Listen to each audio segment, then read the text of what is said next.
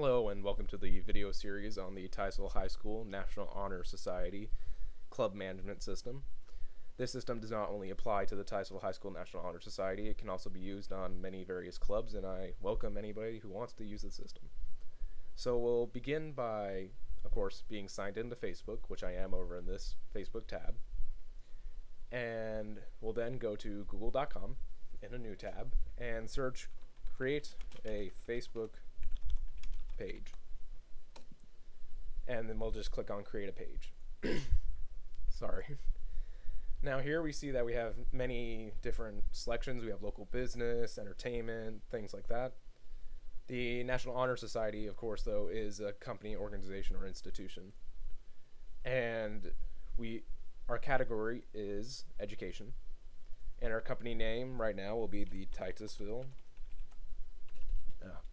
Might want to get the name right. National Honor Society. And we, of course, will agree to Facebook, even though we sometimes hate them. And we'll go ahead and get started. For now, we'll just skip doing a profile picture. I'll have to find one later.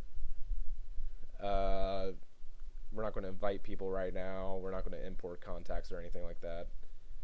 But we can go ahead and get a basic info. We'll also do that later. We're just trying to get through the basic creation.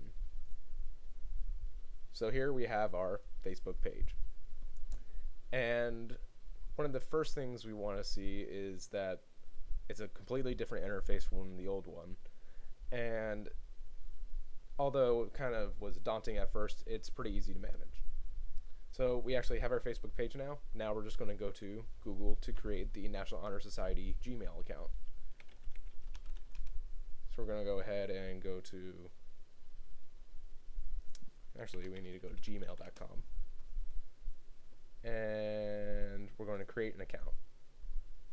And of course here we're going to see if we can get NHS as the email. Ooh.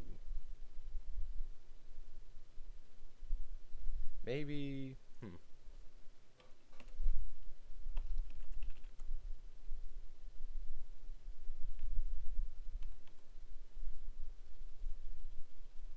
Okay, so we'll be using the Titusville NHS as the username.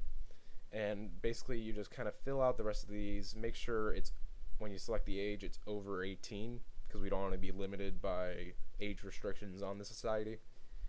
And the rest of this will be pretty confidential, so I'll get back to you after this account is created. Okay, so now that the Google account, I entered it on the information that I needed and it's created, we'll just go again to my to show me my account. And we're just going to be shown all these various emails and stuff from Google, and we're just going to go ahead and delete those and all the ads that they have. And basically you have both your Facebook page and Gmail account now created. Congratulations, you're about 0.5% there. There's a lot of work to go. Thank you, and hopefully more videos will be on their way.